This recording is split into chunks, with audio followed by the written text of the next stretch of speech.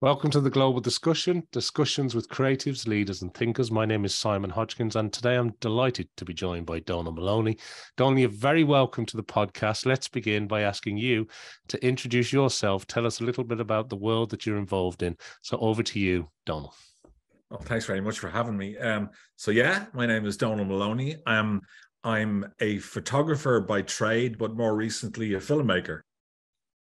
I'm based here in Dublin, and 90% of the work I do is in Ireland. I became a professional photographer when I was 27 years of age, having spent 7 years working in telecom drinking more than working, to be quite honest with you, because avoiding work was part of the brief. And then I got married when I was 21. And by the time I got to 27, I was a very keen photographer, obviously, but I just hated every minute of my job. And I said to my wife one day, my then wife, I just need to pack this in. I'm going to give photography a go. And I was expecting her to say something like, "Are you fucking serious?" But she totally backed me, and we went for it. And I got my portfolio together, went around the advertising agencies, because advertising photography is probably the most lucrative of all the photographic genres, if you like. So yeah, I packed it in. I had 2 kids, had no idea how it was going to turn out. But it did. It took a good few years, but it took nearly 9 months before I got my first job, and it was a crappy little job that I got. But I've never looked back. But it probably took nearly 10 years to actually establish myself as a photographer, because advertising photography is very, very specialized, and I wasn't pitching myself as a very, very specialized photographer. I was just pitching myself as a photographer. I'll shoot your food. I'll shoot anything that moves. I'll just shoot an ad for you. But I just soon discovered, it wasn't soon. It took me a while to discover that this wasn't the way forward with photography. So I love mixing with people, and I love shooting people. And I decided that that's it. I'm going to concentrate on shooting people. And here I am shooting people. So I had a very, very successful career. God, I sound like an epitaph, but I still do have a very successful photographic career. It's albeit not as busy as it used to be. I mean, up about 7 or 8 years ago, I was probably the busiest advertising photographer in the country. Now, not so much. I'm not going to say it's ageism or anything like that, but there's a lot more photographers in the world now, and particularly in Ireland. They're all good. They go to college now, for God's sake. College, what's all that about? But they go to college and they come out of college and they're just desperate to get on that ladder, the first rung, and get some work. So they're doing stuff pretty cheap, and that's fine. They're actually shooting themselves in the foot in the long run. But so I can't compete with that bread and butter work that I used to have with these guys' prices. So I don't expect anyone to ring me looking for sort of a bread and butter shot, if you like. So, but the good thing is I do get considered for the more lucrative, or lucrative is the wrong word, but the more sexy jobs that are available. And I don't get them all by any stretch of the imagination, but I pick up a couple every year from a few very loyal clients, which is great. So about 7 years ago, just bear with me because this is a bit drawn out. 7 years ago, I'd never shot video in my life. I was purely a photographer, man, and I still am, to be quite honest with you. But 7 years ago, I was walking down Westland Row here in the middle of Dublin, and I spotted a man who was homeless. Now, he was about 63 years of age, 63, 64 years of age at the time. And he was lying under a bridge in Westland Row with a big long beard and a coat. He was just literally in a sleeping bag. He looked like a Dickensian kind of a character. And I thought, Jesus, I'll grab the camera. Been the Becker I am. I ran across the road with the camera and said, "Do you mind if I take a photograph of you?" And he says, "Nothing." So I said, "I'll take the photograph anyway." So I took this photograph of this guy, went back to the studio and went through all the shots, the contact sheet, if you like, and thought, oh, Jesus, there was one shot I thought, that's really cool. I love that shot. I need to know more about this guy. So guilt got into me, and I thought, no, I'll go back, because I hadn't got permission to take the photograph. I rarely steal photographs from people when I'm out in the street. And that's not my genre, the street photography, but I love doing it. So I said, no, I'll go back to him the next morning and I'll clear my conscience and say hello again. So I went back the next morning and he was still lying under the bridge. So I went over and I said, hello there, how you doing? Sort of leaning there, how you doing? And he goes, excellent, thank you. And I'm like, what the fuck? So I was immediately intrigued. So I got down on my hunkers and I chatted. We ended up chatting for 30 minutes. And I said, do you mind if I ask, do you have a drink or a drugs problem? He said, I should have, but I don't. And I was totally intrigued by this guy. So I befriended him. I used to visit him every morning, and I'd drag him across the road for coffee in the local cafe and whatever. And as I was beginning to develop a relationship with this guy, because I wanted to shoot his day and just capture his world on film or digitally, it became it became obvious to me, maybe I should be recording this, in some sort of a video form. Anyway, I recorded our relationship, and because he gave me more trust, and he's probably somewhere on the spectrum, so it's very difficult to get stuff out of him. But anyway, to cut a long story short, I made a documentary about him. It's called Martin. Very, very basic documentary that done really, really well. Went viral. And I loved the process of putting it together, shooting it and whatever. It became an obsession. And that was the moment I became a filmmaker. So that's about 7 years ago. So since then, I've been shooting a lot of shorts. And more recently, I've been getting commissions from RTE for some really nice stuff. And about 4 years ago, I shot my first feature, if you like. But it was for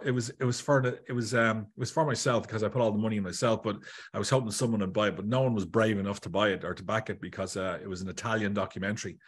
And so I spent 7 months in Florence, going to and back Florence to Florence. And I made a documentary called Quattro Colori, which is the story of a game in Florence called Calcio Storico. I don't know if you've ever heard of Calcio Storico. Calcio Storico is the nucleus of all sports games, team sports games with a ball that you'll ever see. Now, I know there's lots of countries around the world would claim to have, we were the first to play football or rugby or whatever, but this is the sport that started everything.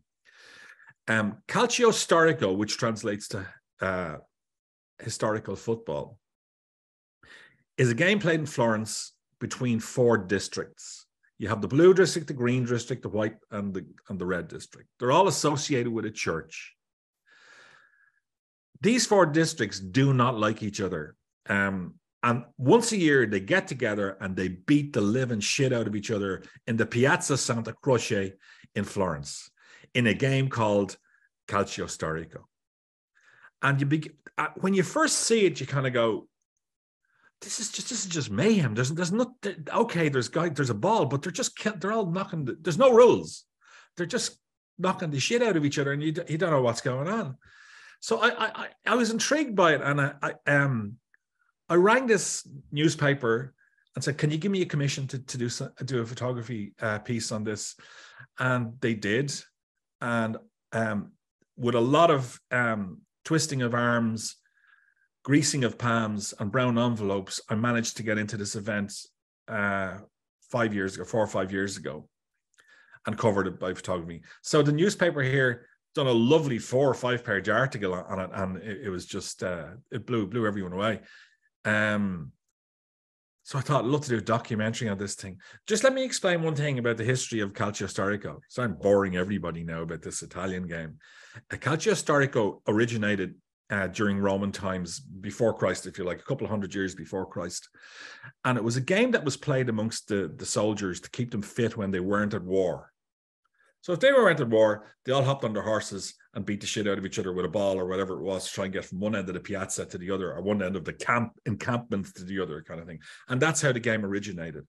And it died off when the Roman Empire died. It died as well. So the people of Florence rejuvenated the game in the 1500s, the mid 1500s, and took it as their own.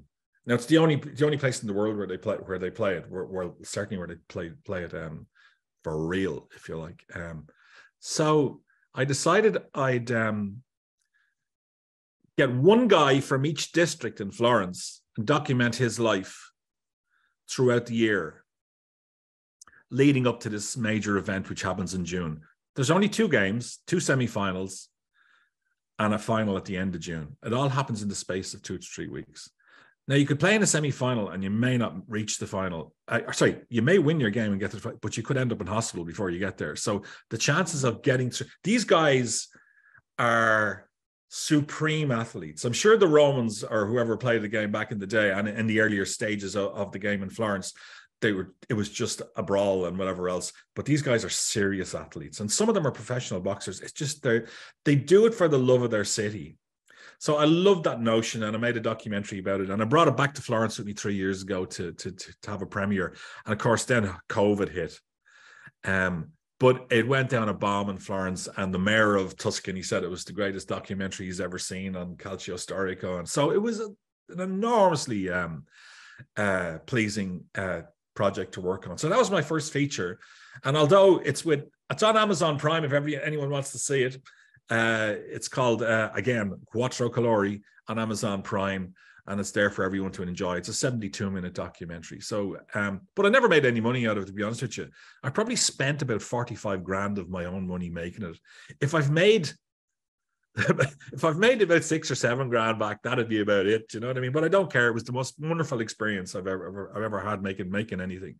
But probably the most difficult thing I've ever had, because of the language problem, because of so many problems. But there was only 4 people involved in making the entire docu. That was me, a friend of mine who lives here in Dublin. He's actually originally Italian.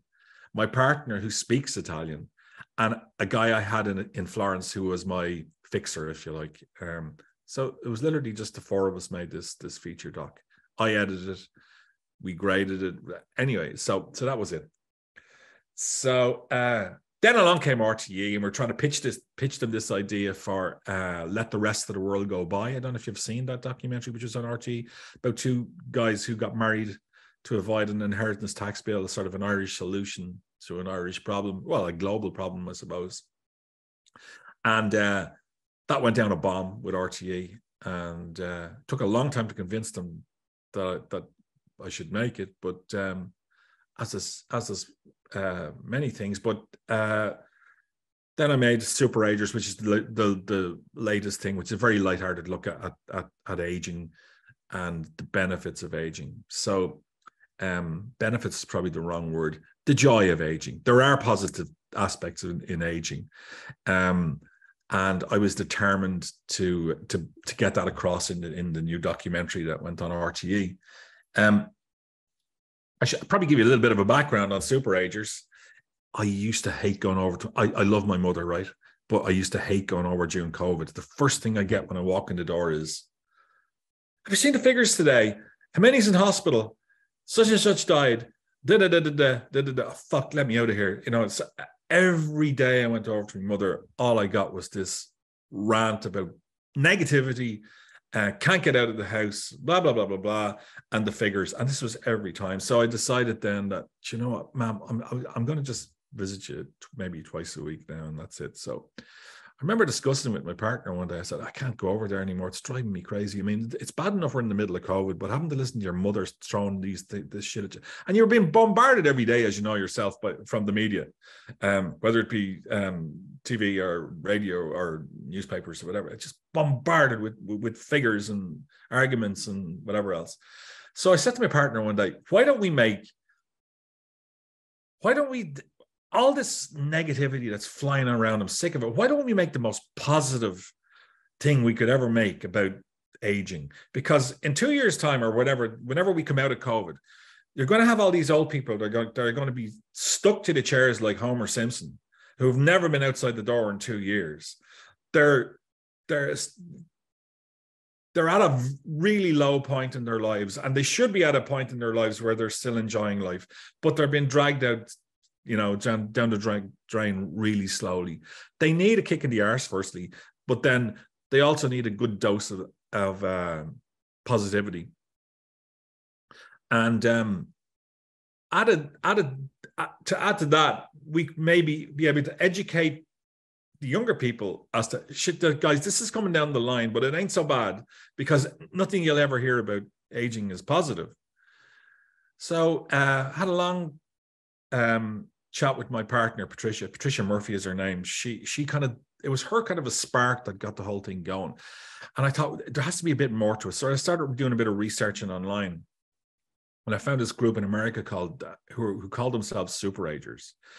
Now, it's not a medical term, but they're people who have a very what's the word? They have the minds and the intelligence and the articulation and the bodies and the fitness and the activity of people half their age and even younger. And I thought that's really interesting. I wonder, are there many of those in Ireland? I couldn't picture them. Anyway, we done a bit of research and met some people, and Super Agers was born. So we got stuck into that for nearly a year and a half, 2 years. So that's where I am at the moment. Sorry, I need some breath now. Well, Donal, do you know what? I'm enthralled. I mean, it's such an incredible story. Thanks so much for sharing that, because I'm going to go right back to the early days when you said, I worked for Telecom Air, and for our international listeners, that was like the state sort of phone company, if you like, back then. And to make that decision back then to say, look, I'm going to stop this, that was considered a regular, stable job back in the day. Oh yeah, pension. To say, I'm going to go and shoot I'm going to go and shoot. I'm going to be a photographer. That must have been a huge risk. Completely. Back then. Completely huge risk. I mean, my father, who sort of had a bit of pull in Telecom Air at the time, he was sort of an inspector kind of thing. When he heard I got a job when I was 21 years of age in telecom, he thought it was the greatest thing ever. I've set my son up now. He's going to have a nice pension, going to have a decent wage, and that'll make him happy. But little did he know, it was horrific. I hated every minute of it. All the while I was messing with cameras and stuff like that. But when I told him that I was going to pack it all in, he was appalled. He couldn't understand how you could pack in a good pensionable job when you've got 2 babies at home and a mortgage and all that, and the risk involved. He just thought I was totally insane. And it kind of was in a way, but I don't think I would have done it without, the support of my wife at the time and everyone around me. So it was a huge gamble and hope, and it had paid off. Yeah. And the other thing that really struck me was you sort of mentioned that it took 9 months to get your first commission, if you like, to get your first really paid job. And it wasn't this huge job either. But I think throughout those 9 months, it kind of felt to me like you were kind of finding your way, figuring out the type of photography you're going to do. And you chase the advertising dollar, of course, because you need the money and you got a family to support. Yeah. But you also sort of gave me a nice parallel to that, where you talked a little bit about not so much ageism, but the fact that today people entering it without maybe the years and years of understanding the photography world, they may go to, I'm not putting anybody down by saying this, but going and doing a college course does not a photographer make. It's just one of the components. And I think that if anybody goes to your website, which is donalmoloney.com, and just looks at the sheer stunning, mind-blowing photography that you're producing, and we'll come on to the films in a moment, you know when somebody has a certain talent, a gift, and a passion for photography. And I'm sure that comes with time, but you seem to have had that passion from a very early age. You were kind of really something you wanted to do, to give up that pensionable good job, and the father going, what are you doing? This sounds crazy. And to take 9 months then for really to get your first job. And I'm sure it wasn't easy street since then. I'm sure there's been lots of ups and downs, as there are in a creative field. But I suppose the question I'm getting to is, how early on did you know that you wanted to do something in the creative area? Because, the telecom Aaron job versus what you do today, it couldn't be more polar opposite. So how early on did you know, and why were you messing around with cameras? Where did that fascination come from? Well, the fascination with cameras came from my uncle, who gave me a camera one day as a present, a little Russian camera called a Zenith. I started playing around with it and I was fascinated by it. That's where the passion of photography. I joined a camera club and all that kind of thing, and I got more and more and more into it. But I didn't really become I didn't know I could make a living at this up until like I was 27 years of age. It was, as I said, it was a huge gamble, and I actually didn't know whether I was cut out for it or I was talented enough to be able to do it. But I certainly was mad enough to give it a go. But when I was, I used to look at these back then. Photography was much more obviously analog, but it was much more of a craft. So we didn't have the joy of the digital world and instantly seeing the image and whatever else. Everything was manual, and it's a great way to learn. And I would advise any kid getting into the business now is to actually go back to basics and shoot with film. Having said that, I wouldn't touch a roll of film now. It was the last thing in the world that would keep me alive. I could never go back into a dark room again. It's a nightmare. Digital is God as far as I'm concerned now. But sorry, I'm drifting away from your original question. I think I may have answered it there, but when did I discover I could make it? I don't know when I discovered. I didn't discover. I just had enough of my, it was sort of almost forced upon me. I need to do something else, and I know nothing else, and I'm talented at nothing else.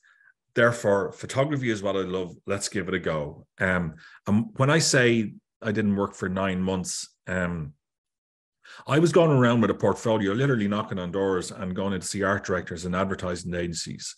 Whereas now you go and see the producer or whatever. But you were going knocking on art directors' doors and walking into agencies and showing them your portfolio. My portfolio was full of landscapes and beautiful photography, but nothing really that you could, if you were an art director, you could say, "Oh, this could make a nice ad," or "This guy could be a really nice ad photographer," because it hadn't got that polished look that advertising has. And that's only something you learn as you go along. I mean, I'd never worked in a studio. I'd never assisted a professional photographer. And in a way, I'm kind of proud of that, because I didn't become a clone of someone else, if you understand what I mean. I never went to college, so I'm kind of proud of that in a certain, in a nasty kind of a way. So I never got, molded by someone else. So I'm totally self-taught. But I really pity the guys coming out of college at the moment. I mean, there's so many photographers coming out and trying to earn a living, and I don't think it's explained to them enough in college how difficult it is to make it in the world of photography, particularly because when you're a young guy, you just want to shoot fashion and you want to shoot pretty girls and you want to be you think it's rock and roll, but it's not rock and roll. It never is rock and roll. People who work in advertising, and many people I know in advertising would probably tell you that it's as near to rock and roll as you'll ever get if you work in advertising, and it's never near it. But yeah, I hope that answers your question. It does indeed. And do you think, though, that journey and that sort of self-discovery and self-taught approach to it, do you think that's helped with the filmmaking today? Oh, completely. Absolutely. I mean, I don't know how I would film anything, or how I'd construct anything, or how I'd compose anything, or how I would edit anything. I don't know how I do any of those without the basic knowledge of the photography I had. One of the things I do is I'm a bit of a control freak, in that I like to shoot everything, and I like to be on top of the sound, and I like to be when I get the stuff back home, I start editing it myself immediately. Even before I go to bed, that night I'll start editing and play around with it for a couple of days, before I actually give it to a proper editor, if you like. So they'll know exactly where I'm coming from. But yes, the basics of what I learned through advertising and photography was absolutely essential to being a filmmaker or a documentary. Yeah, I love that, Donal. And let's just talk about the Amazon Prime documentary then, because this old tradition, this somewhere between a boxing match and a sporting event, I think is probably legalized murder, I call it. Yeah. It's an incredible story. Yeah. But of course, to have your documentary on Amazon Prime, I mean, that must have been a great achievement for you at the time. I can see us filling Croke Park, which is a national stadium here in Ireland, for an event of a similar ilk. I think we'd sell it out. But you'd never get the insurance. You'd never get it. Yeah, nowhere in the world would give you the insurance, and which makes it even more amazing that they still do this today in Florence. So yeah, it's an incredible story. And so, what about the Amazon Prime? What about the sort of new distribution models for film? Because you're obviously being able to find an audience there on Amazon, which is a huge global organization when it comes to film distribution, documentary distribution. Well, it's not really my bat. I'm not sure I understand how the whole, distribution thing works and whatever, but we were approached by a guy, and when I say we, by the way, I work with a guy called Paul Holmes, who runs a production company here in Dublin called Ponder, who's great for me. He does all the headache stuff with paper and everything else. But we were approached by a guy in New York who we were trying to get to sell the documentary. Basically, I really thought it'd be a huge success in America because Americans love a bit of fighting, and they love a bit of violence, and they love a bit of glorified violence, and they like someone's going to kill me now for saying that, but I just thought it'd go down a bomb with especially with MMA and everything, the way it was so big a couple of years ago, and still is, I suppose. I thought they'd absolutely adore this. So we got on the phone to him, and we spoke to him for a couple of hours, and then a few days and whatever else, and he said he'd put it up on Amazon Prime. He didn't say he'd put it on Amazon Prime. He said he'd try and sell it to Hulu, or he'd pitch it to a couple of stations in the US, and he would be surprised that one of them didn't come forward. And I thought, great, I'm going to get my money back at least. I want half of one to even come forward, and anyway, no one came forward, and I thought, oh shit, I mean, I can't, surely some. Anyway, he has the power to put anything he likes up on Amazon Prime, this guy. Now, it doesn't sound half as glamorous. It's not half as glamorous as it might sound. When it goes on Amazon Prime, sometimes they'll pay you to put it up there. The way it works with me is I get fucking 0.1 dimes per view kind of thing. So, as I say, I'll never make the money back I did on Amazon. It's a lovely feather in my cap that it's on Amazon Prime, but it's not quite as not nearly as lucrative as it may sound. Yeah, I can understand that, but I suppose I'm going to come on to RTE in a moment, and for our international audience again, RTE is sort of the state broadcaster in Ireland, and the documentaries work and filmmaking that you've done with RTE. I'm going to come on to that in a second. But I suppose I'm making the comparison. I was talking to the director recently of The 3-Day Millionaire, which is currently, at the time of recording this, it's number 5 on Netflix. And The 3-Day Millionaire is the story of, the guys that used to come off the fishing trawlers in Grimsby in the northeast, the north of England, and they had to blow their wages in 3 days. That's why it was called The 3-Day Millionaire. But just the story of getting, I suppose, what would be termed in inverted commas an indie film to get up on Netflix, etc. It's a journey, it's not easy. So huge congratulations on the documentary and the filmmaking, and of course the photography continues with the great work you're doing there. But tell me a little bit about working with what is, I suppose, Ireland's national television station.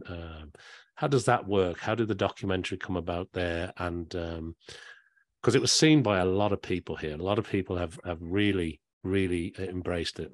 Yeah, it is. I'm blown away by the amount of the positive responses after Super Agers, and watch this space. You never know what might happen. But when you're going to talk about RTE, I suppose I should go back to the first documentary I'd done with them, which was 2.5, 3 years ago, which was Let the Rest of the World Go By. I had been trying to sell that idea of Let the Rest of the World Go By to RTE for quite a while, and they weren't biting at all. They kind of went, "Oh, you know what? The reveal is there. Everyone knows what happened," because it had been a big event that these two old guys were getting married to avoid an inheritance tax bill, and that went viral alone. So I suppose there was a fear that, you know, I was going to make a documentary that everybody knew how it ended, but as it turned out, we didn't know how it ended. But it was very difficult to get it across the line.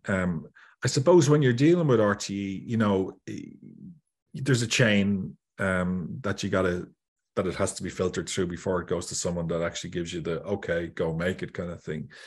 But to be honest with you, I'm not licking arses here and like that. But although the process is very slow, and you know, they have been really good to me. The big difference, I think, when I made Let the Rest of the World Go By, I had put an edit together, and that's when I realized I was dealing with someone else that was going to take over, you know, the reins of the gig, Let the Rest of the World Go By. And when they told me, "Nah, you can't edit it like that," people at home, the big difference between shooting or editing a documentary for TV and editing a documentary for cinema, they're worlds apart. If you're doing something for RTE or for any TV station, you got to front load the documentary.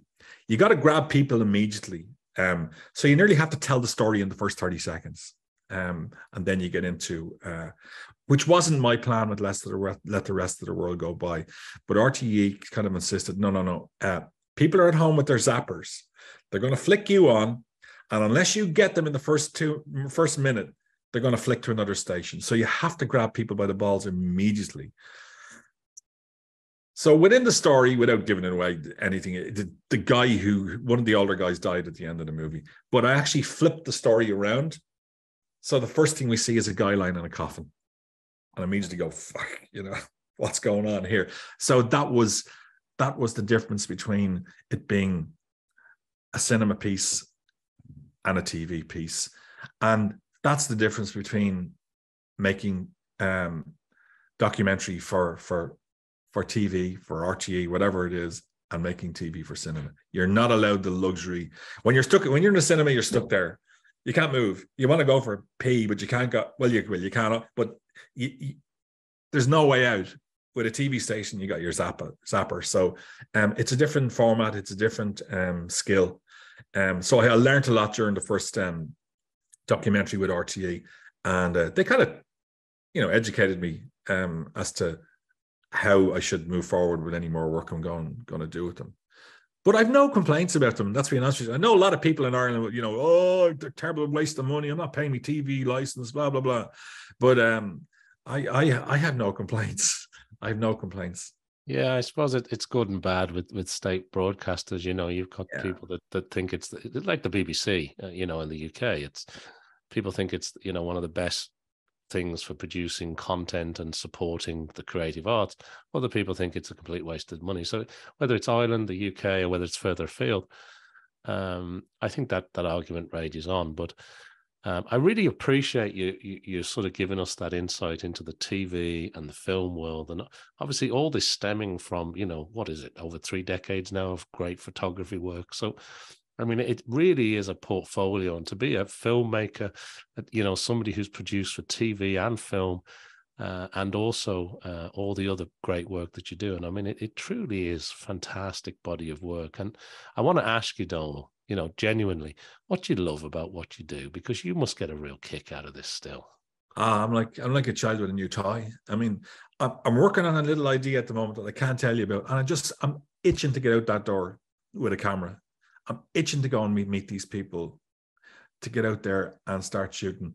I'll tell you what it's like. It's like I remember in America, I was in California a few months ago, and I was talking to this Vietnam War vet, and I said, "What's war like?" And he says, "War is like he's like, can't believe I'm drawing this comparison. He says, war is a lot of boredom, sitting around being bored, punctuated by minutes of sheer terror. And it's a bit like, I spend a lot of the year sitting around, whether it be working on concepts or playing with stuff or playing with photography, and go, what'll I do? I'm bored. I don't know what to do with myself for many months of the year. And then when I get the thumbs up from RTE or whoever, okay, let's get cracking, I'm all over it. I'm unbearable. I get an adrenaline rush that keeps me going for months. And I just become a totally different person. It's the best fun you'll have with your clothes on. I love shooting, and I love the equipment. You know, I love the excitement of traveling to a shoot and the possibilities to explore people and locations. And because I'm a photographer, I'm looking for angles, and I just love doing all that. Love doing that, and I love meeting interesting people. And that's why nearly everything I shoot now is with people. So they're kind of portraits or profiles of people who really interest me. I love crazy people. This is terrible. I love mutants, and I love people who are just way outside the circle. I really enjoy capturing their lives and what they have to say. And one of the other things I just wanted to squeeze in, because I do want to change gears in a minute and ask you a little bit about yourself as well in some other areas, but I've been talking recently to a couple of filmmakers that specialize in mobile filmmaking. And one is Cassius Rayner, who's an award-winning mobile filmmaker. And another person was Rob Montgomery, he basically trains a lot of the mobile journalists around the world. So he's in with the biggest news agencies, companies, etc., around the world. And you referenced a little while ago that there were four of you in the team that helped put, that one piece of work together. Do you think the technology helps today? Because years ago it would have been, food trucks, camera trucks, rigs, rails, everything. Or, has the technology helped, or is it just a matter of budget? No, you'll never get rich being a documentary maker, but it's much more fun than making film. I mean, I've never made a drama movie, although I've been involved in a lot of ads, shooting ads and stuff like that. I also direct some ads, or have done, but the budgets are just not there. I mean, you said food truck. You joke with me. It doesn't happen on a documentary. It's very much on the hoof. Equipment. Well, obviously, it's a lot easier now. I mean, you can see everything in the back of the camera immediately, whereas back in the day, you used to have to rely on Polaroids and everything else to check exposures and what have you. But no, it's a lot easier now to make really great looking documentary and film. Yeah, and I think some people get very, particularly, again, I don't want this to sound bad in any way, but people, particularly these content creators, in inverted commas, they invest an awful lot in the tech. And you hear about tech porn, where it's the latest camera, the latest gimbal, the latest stabilizer, the lighting, and yet the bit that's missing, I think, in a lot of cases, is the ability to tell a story, whether that's telling a story through a picture or whether it's telling a story through a documentary. Now, I was talking to one of the really talented New York Times cartoonists, and she was telling me that, she considers herself to be, it's journalistic being able to tell a story with a comedic twist in one image compared to, a full page of a broadsheet newspaper like the New York Times, for example. And it's just that sort of seems to be that missing piece between all this technology, and yet fundamentally, you said it earlier on, going back to basics and being able to tell a story through the art and the craft. Well, I mean, just to repeat what you've just said, in that It doesn't really matter about the equipment. You can have the crappiest equipment in the world, but if you've got a really good story, it won't matter. No one will hear. No one will judge no one will judge the sound or the picture or anything else. If you've got a really good story, it trumps everything, really. I mean, it's all about story. So I'm very lucky in that my partner, who's a writer, Patricia, is a writer. So she keeps me in check as well. So, because I'm very much a visual person. I mean, when I was a kid, I never really read books. That's one of my regrets in life. Well, not necessarily a regret, but I wish I had read a few more books. I'm not a good reader. I mean, it was to me, my biggest inspiration comes from music, and sport, but.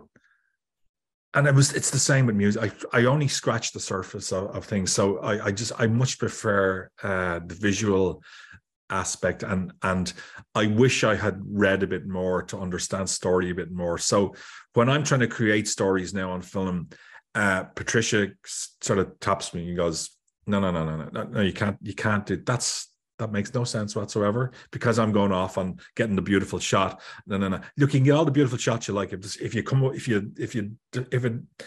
doesn't lend itself to the story, there's no point in you shooting it. And that is the temptation when you're someone like me, and a lot of cinematographers and photographers, is that we forget about the story. We just want to get the most beautiful image you can get. But we often do, but it makes no difference. I've seen some great movies, I'm sure you have, that look beautiful, but they're absolute crap. You know what I mean? It's unfortunately, that's the way it is. Yeah, it is. And sometimes the things that are shot without the multi-billion-dollar budgets, the crazy money, actually have some of the best stories, right? I think that's what attracts me a little bit to more of the indie films, and particularly the documentary. And Lisa Donnelly, who I was referring to earlier, who's the New York Times, CNN cartoonist, etc. But she would consider herself a video journalist. That was the term I was searching for, because she does a lot of live drawing. She's on the subway, etc., and just she's backstage at the Oscars doing all the live drawing and that kind of stuff. But she just was explaining to me the ability to tell a story just through an image. When you get into that level of thinking about storytelling through the imagery, whether it's film or, in her case, literally drawing, or whether it's photography, there's a very important link between the storytelling, the tools, and the medium, I think. And it's a fine art, Donal, and you obviously have that in droves. Thank you very much. I suppose I think the document. What I really love about the documentary making is that you don't know how the story is going to develop. If you shoot in a movie, you have a storyboard for your day. You've got to capture this scene, this scene, this scene, and everything is choreographed, if you like. With documentary, it can change overnight. It can change when you arrive at the scene. It can change when you arrive. The person's in bad form. Everything can change so quickly. That's a real buzz in itself. You don't know how the story. You set out with this lovely notion of how the story should begin and end, but it kind of develops itself. I've never shot anything that has actually turned out the way I thought it would turn out, but it seems to work itself out in the end. I don't know what it is. It seems to work itself out in the end. I find something in the middle, or maybe I'll drag it in this direction because such and such isn't well, or whatever, or someone's in bad form, or that's not going to happen, or they don't want me to do that. So you get all these challenges, and so yeah, that's the beauty of documentary. You never know what's going to happen tomorrow. I love that. Well, look, I do want to change gears a little bit, and before we run out of time, I want to ask you a couple of quick questions, if I can. Yeah. Now, whether it's during the downtime where you're waiting on the commissioning call or not, or whether it's just about your learning style in general as you've gone through life and continue to do all the creative things that you're involved in. But when it comes to your own learning style, are you an avid reader of books? Do you listen to podcasts? Are you just watching documentaries? How does it work for you, and what kind of things do you find yourself absorbing?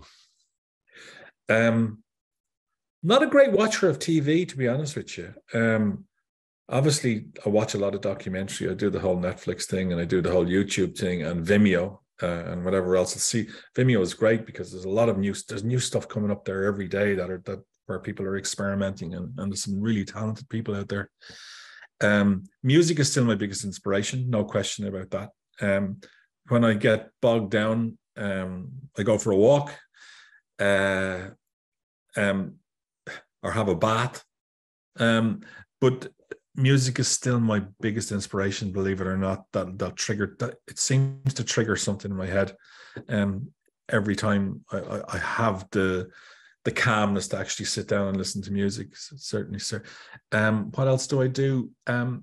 Still like going to the cinema, although I've become very critical now because I'm more knowledgeable than I was a few years ago. So, I mean, people ask me recently, what do you think of the Banshees of Inisherin? And I don't know how to answer it because I know the hard work has gone into it.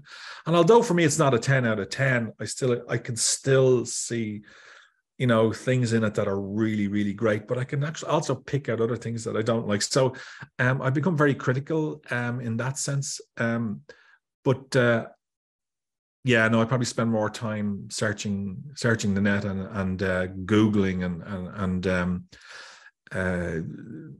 investigating, Vimeo and YouTube and whatever else if I get an idea. Yeah, love that. Next question. By the way, my biggest hero, by the way, my biggest hero when I was a kid and still is Frank Zappa. Now, I don't know, a lot of people of a certain age probably are not aware of Frank Zappa. To me, Frank Zappa was God. When I was a kid, he was God. And when I was in LA recently, sorry, that sounds really pretentious. When I was in LA recently, it was the only time I was ever in LA. The one thing I wanted to do was go and visit the grave of Frank Zappa, and there is no grave of Frank Zappa. It's an unmarked grave. Frank Zappa was probably the most creative person that I've ever encountered, although I never met the man. Sorry, I'm gone off piece. No, but I mean, I think you're right because he was very much characterized for his non-conformity, wasn't he? I mean, he was completely an original thinker. He was out there. Yeah. So, again, very creative. Ridiculously creative, yeah. Yeah, and it's great that you mentioned Frank Zappa because I was going to ask you throughout your life, throughout your journey, there must be people that you admire, that inspire you, that maybe have helped you along the way, or maybe it's a particular type of character trait or personality type. But when I ask you that question, is there anybody that springs to mind? Well, I mean, apart from Zappa, I mean, and all the music, the 70s for me were huge in terms of the music coming out. To me, the 70s was the most creative musical period in the modern era for me. The 70s was, because you had for me it was Zeppelin and Sabbath and Wishbone Ash and Bowie and Dylan, and all these guys were doing their thing, but I was never really listening to the words. I was much more into the riffs and melodies than the words, if you understand what I mean. So a riff or a melody would inspire, would strike something in my head, that kind of way. So, but I worked with many talented people in advertising that I hugely admire as well. I've worked with some seriously talented art directors and copywriters who blow my mind. I mean, was out last night with one guy who we sat in the pub for 2 hours and he just made me piss myself laughing for 2 hours. Like, you know what I mean? There's some really serious people that work in advertising in terms of art direction and copywriting. So I've had a world of 30 years of working with advertising people and more. So I've always been part of that sort of clique, which is probably not the right word, but of mixing with art directors and copywriters. So it's always been collateral creativity. Or it's certainly has touched me over the last 30 years, and so they've kind of taught me as well in a roundabout way. So I come from an advertising world. So when I very more often than not, when I'm shooting something and I'm trying to frame something or compose a shot, I'm thinking in advertising terms. So I'm trying to make it look beautiful, even though I don't have time to light something. I'll still try and get the composition right. I'm still, maybe they might want to put a headline in there or some sort of thing. And that's the way my head works when I'm trying to compose something. So as dirty as advertising is, it's been a great help to me over the years. And when you think about advice, what's the best advice you've received? Or has there been advice that's stuck with you that you think was a great life lesson? For me, it's always the, I wish I'd have known that years ago kind of moment. But is there any advice that you share with people, or is there any advice that you really hold dear that's helped you? Actually, I'm not sure of any one piece of advice. Probably the best bit of advice was something that I learned within myself, and that was to just shoot what you do what you do what makes you happy. Don't be doing but don't be trying to please other people. Once you go there, you're in trouble. You'll never please them, and you'll want to please everybody. Don't try and please everybody. If you please yourself and enjoy doing what you're doing, fuck the begrudgers. Yep. Okay. Well, that's good advice. Do what you love, I think, is always a good path. Yeah, I mean, to be happy, we all want to be happy, and yeah, to go to our happy place, we need to do what we enjoy. Yeah, no, all too often, and when I'm speaking to people, they reach a certain point in their inverted commas corporate career, and then realize they've been climbing the wrong ladder, and it's not really what they want to do. And I think there is a great freedom, if you can, to make the change and to really focus on what you want to do, and to, what do they say? It's not a dress rehearsal, right? So, and it's never too late to retrain either. You know what I mean? I always tell people that, like, I'm sort of some sort of guru. I'm not at all, very far from it. But it's never too late to retrain. If you hate your job and you can afford to change it, or you can afford the time to change it, it's never too late to go after what you love doing. It won't be easy.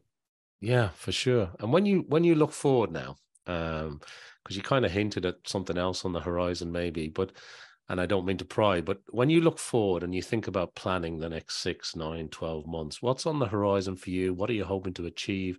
What does it look like over the next year or so? Well, it's really exciting, because usually people of my age are coming to the end of their careers. They're sort of approaching retirement kind of thing. But I've no intention of ever retiring. I can't imagine not having what I have with documentary. I've got 2 projects that I can't discuss, but because until I get the go ahead and the money promises that hopefully may come, if I get go ahead on the 2 of them, I'll be just out the door for the next 6-9 months. It'll be one of those adrenaline rushes, and then by the time Christmas comes along, it'll just be all done. I just love doing what I do. I mean, and coming up with decent ideas. So, I mean, there's 2 ideas in the pipeline now at the moment, and I'd like to be. I've no sort of desire to create some magnificent drama movie or anything like that at the moment. I just enjoy documentary too much, and as long as I just keep doing what I'm doing, I'm happy. I've no desire to get rich. I've no desire to do anything like that. As long as I keep doing what I'm doing and people get a kick, and if they get a kick like they got out of Super 8ers, like, you know what I mean, I take that every time. That's what another little difference between the advertising world and the documentary making world or filmmaking world is that within the advertising world, you're expected to create a beautiful image. You're paid to create a beautiful image. Let's face it, you're paid to do what you do. That's your job, to make things beautiful. But so you rarely get feedback, but within documentary, you get feedback from the public, which is fantastic. You know what I mean? And it's kind of that kind of drives me as well, to be honest with you, to know that I'm doing something good, and to know that people are getting a lot of pleasure from what I'm doing, and I'm doing it because it's something I want to do, and it's something that makes me happy. And if that makes other people happy, great, you know. So there's no big plan at all. Just carry on with doing what I'm doing, and who knows what's great. It's the excitement of knowing what's around the corner as well. But we'll just have to see. I think you have a busy 6 to 12 months ahead by the sound of things. It sounds very exciting. And I suppose the last thing I want to ask you before we wrap up today, Donal, is there anything that I haven't touched on that you'd like to share with our international audience? And also, and probably importantly, if people want to find out more about what you do, or the work that you've put out and produced, where's the best place to send people to? Well, probably my website was probably better in terms of my website has a flavor of everything I do, I suppose. I don't know where else to send them. I mean, I'm on LinkedIn, I'm on Instagram, I'm on Facebook. I've got the whole thing going on like anyone else. But other than that, I can't really send them anywhere else. Have I got a message? No, I think we've kind of covered what I need to cover. I don't think I have any. I don't think I need to rant about anything that